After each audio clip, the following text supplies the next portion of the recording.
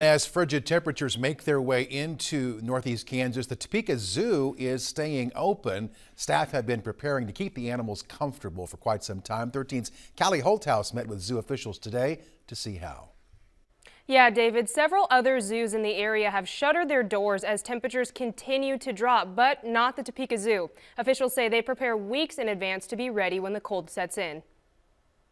Zoo officials say they strive to give the animals as much choice as possible during these freezing temperatures. We provide a warm indoor area for them while still giving them access to their outside areas, and then they can decide what they want to do. Tropical animals are moved indoors, but those native to North America can venture outside if they like. A really good example of that would be our black bear.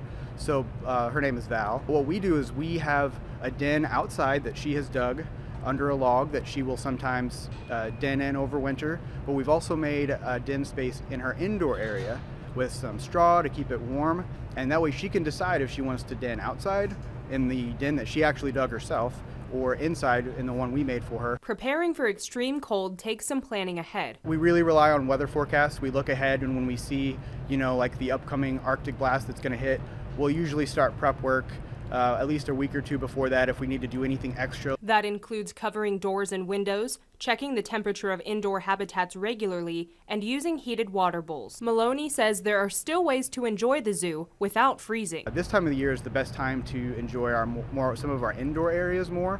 For example, our rainforest, our bug zoo, our new Giraffe and Friends area here where you can see our giraffe hanging out in the barn, our Camp Cowabunga area where we have a porcupine who likes to hang out there, and our potus monkeys. But yeah, it's a really good time to appreciate the indoor areas.